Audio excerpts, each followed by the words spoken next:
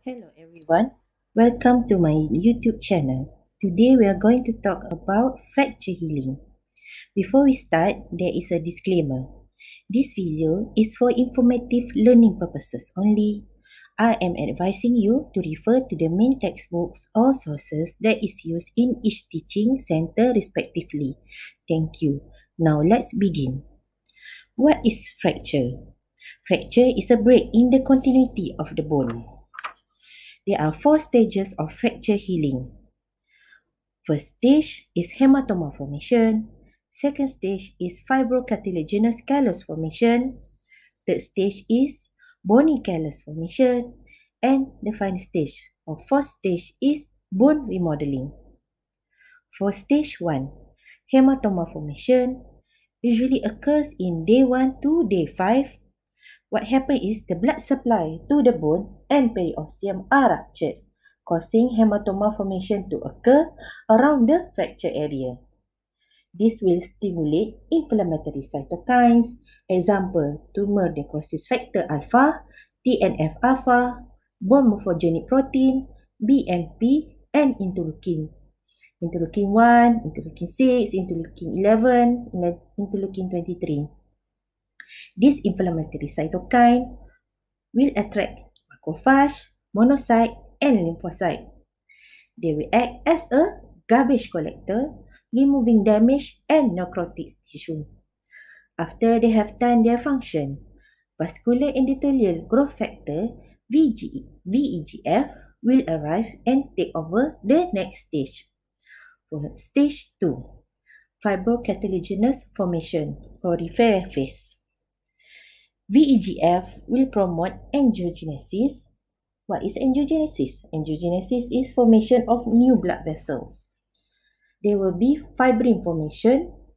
Mesenchymal cells will differentiate to fibroblasts, chondroblasts, and osteoblasts. So each of them has a function. Layers of collagen, fibrocartilage will form. So stage 2, bony callus formation from day 11 to day 28. Cartilaginous callus begin to undergo endochondral ossification. RAM ligand is present. Cartilaginous callus is resolved and calcification occur. Below the periosteum, woven bone is being laid down. Angiogenesis proliferate. At the end of stage 3, hard calcified callus forms. Is an immature bone. Stage 4, day 18 onwards, lasting months to years. There is a redundant of stage 3 and stage 4 time frame. The osteoclast will resorb the bone, while osteoblast will form new bone. This repeated procedure will cause the center of callus becoming cortical bone. Callus edges will become lamellar bone.